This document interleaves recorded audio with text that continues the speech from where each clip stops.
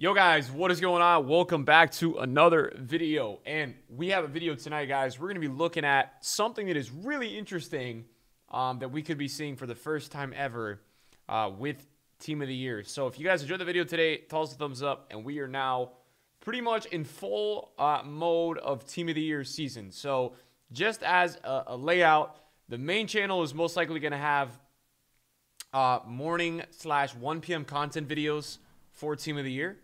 And then the nighttime is most likely going to have pack highlights. That's pretty much what we'll do. So there should be hopefully a lot of blues.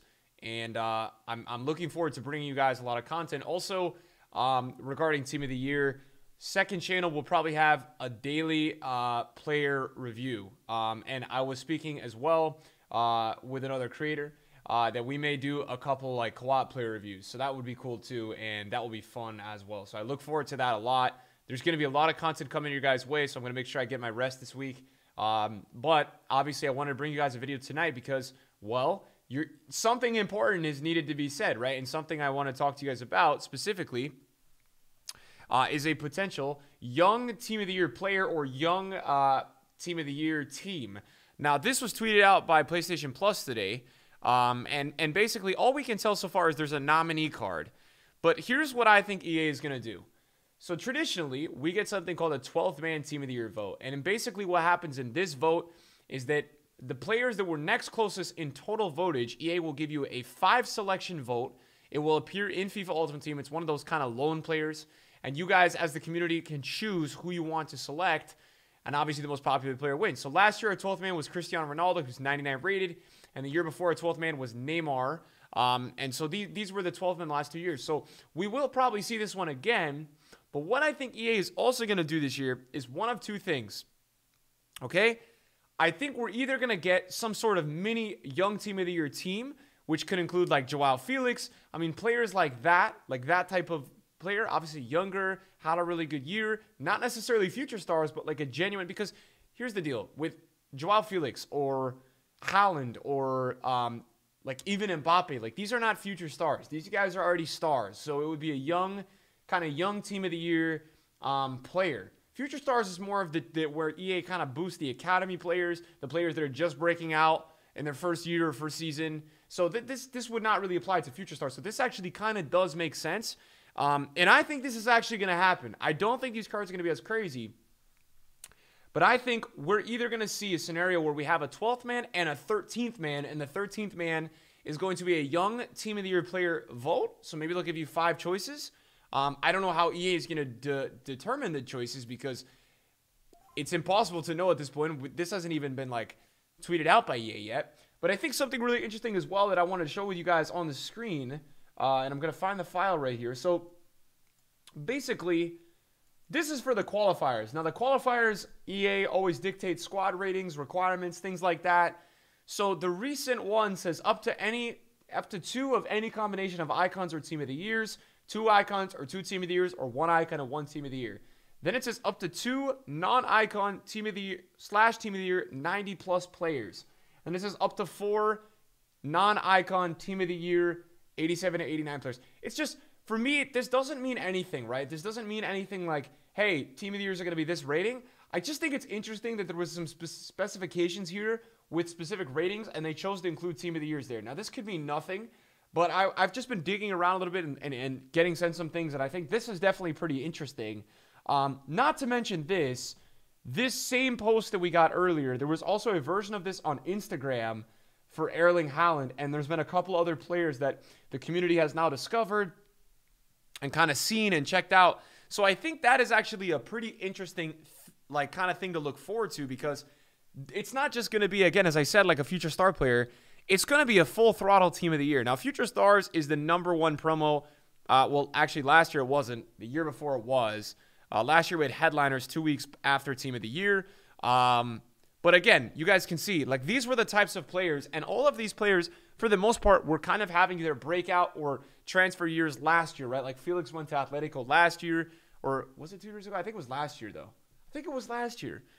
Maybe it was 2 years ago, man. Time's flying. I mean, I don't even know if COVID, I don't even know if we can count in 2020 as a year, this whole quarantine period because it just doesn't feel like one. But yeah, I mean that's the point. So like obviously like Haaland got a future stars last year. I mean these are players that are competing now for like full team of the year spots. At least Haaland is. He won't get it this year, but there's a chance that maybe EA is going to work a 13th man in. And I've been saying this for years that we have so much wasted potential with team of the year, and I say that because the SBCs that they do, right? Like, I think that they can now finally, for once, utilize the weekly objective in the SBC section. I really do. I think that for this team of the year upcoming, EA can do a lot of cool things. And here's what I suggest. Like, obviously, when you have team of the year last year, or if we look at it in 19, right? There's no difference, right? You have insane rated players. In my opinion, we're going to probably have 499 rated players this year. I think they're going to give the whole front three of 99 and probably going to give one of the defenders a 99. I think they're going to go all out this year. So I think what's interesting, right, is that you can't have more of these cards. If you bring out too many team of the years, it's just crazy, right? It's too much going on. But I think, you know, here's my standpoint, right? 2 years ago in FIFA 19, like this card was in my 30-0 team. If we take a look at it, Versalco was it was an 87 rated team of the year nominee. If EA can find a way, or it was like a team of the year moments, if EA can find a way, and that was only 87, to make somewhat of like a hybrid or something in between a team of the year card and a nominee or a moments, right? Like not an 87, but you know, let's say they drop an S. Who's a player that's really close? Who's a player that's really close, right? Like let's say that I don't know, and not that he deserves it, but Renato Sanchez. Like let's say EA drops a 90 rated Renato Sanchez or an 89, and we get, for example, like a weekly objective Sabitzer, and he's like a 91 or a 92. I mean, there's a lot of potential for that to be a big hit with the community. And the way I look at it, I'm like, okay, if that stuff happens, that would be revolutionary to the game. And what I'm learning with EA and Team of the Year is that they're always adding things every year. So at the minimum, we're looking at a 12-man squad with multiple SBCs. So I just think EA is going to add more. I think they've delayed this thing too long to not bring insane things. And I think that we're going to get a big surprise this year. But I don't have to like I don't even know the word for it, but like I guess think or theorize about this because I think this actually is maybe going to be happening. That we may actually have a Young Player of the Year vote. Who knows? Maybe we get like 3 more votes. Maybe it's not just 12th man. Maybe it's Young Player of the Year. Just like how Suns got the Puskas goal this year, maybe they do like best goal of the year. And EA, you know, this is all things they should be doing, right? Best goal of the year, team of the year card, right? Like they're not going to get the same boost as a major team of the year because that would be disrespectful. But it would be cool to see that implemented into FIFA. And I think it would be a nice addition. Like you have, the best goal of the year. You have Son, you have some of these guys that have scored crazy goals this year. And you let the community vote, right? Maybe it doesn't have to be the community deciding who actually had the best goal, but they want to vote for who they want the most in FIFA out of the 5 options. And I think that's something that we as a community can all look forward to. Yeah, so that was like a little thing that I wanted to point out, guys, because that's been surfacing around Twitter today, and I think it's quite interesting. As for the market, guys, the market today, it's crazy, right? It's crazy, right? So a lot of people on Twitter, I saw a couple of comments were saying, because I put out a tweet saying I was laughing at everybody panic buying.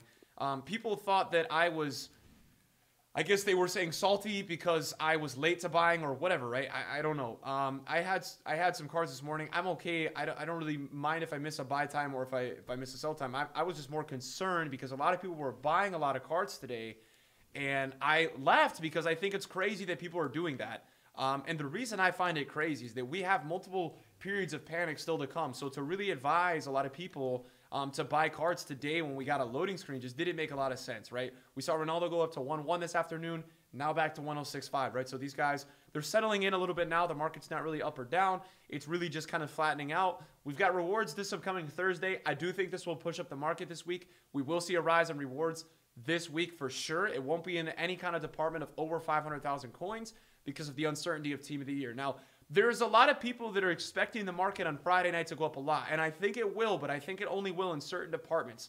Any card that's out of packs, I think is going to fly on Friday night because we've got a lot of safe packs coming into the game. I am a little concerned on Friday I'm not going to say for Varane because I think Varane is going to go up regardless because I think so many people are waiting to buy him.